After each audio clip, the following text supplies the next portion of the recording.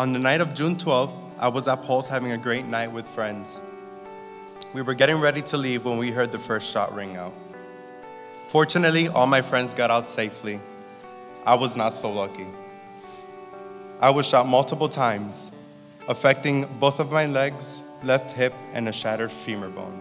We're standing here today to make it perfectly clear to politicians all across this country that the LGBTQ community needs gun safety laws that protect our community, and we don't need them later. We don't need them in a year or 2 years. We need them now.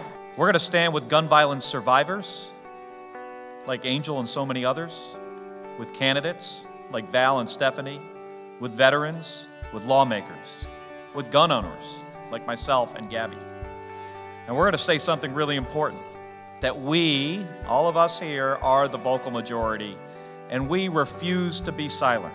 Each and every one of you is helping to give voice. And this November, we need to elect candidates up and down the ballot who not only stand up for the equal dignity of the LGBTQ community, but stand up for everyone's right to live and to love free from fear and violence. Stopping gun violence takes courage. The courage to do what's right, the courage of new ideas. I've seen great courage when my life was on the line.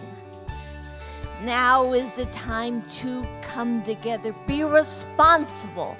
Democrats, Republicans, everyone. When we turn out, we literally have the power to decide elections. When we turn out, we also have the power to help change the course of history.